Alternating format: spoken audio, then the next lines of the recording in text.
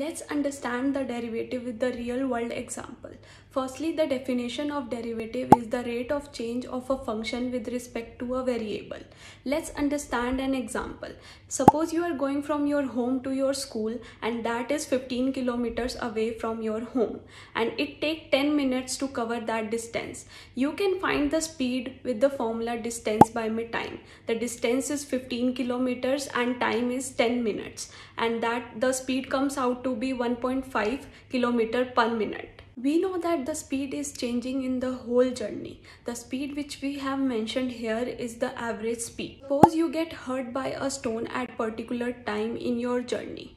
You cannot measure the impact of that hit with the average speed. It can only be measured by the speed at that particular time. The speed at that particular time is 0 because the distance is 0 and the time is 0. Find the moment of a particular point, we need to take a fixed point. So here in this case we take an imaginary point with respect to which get hurt.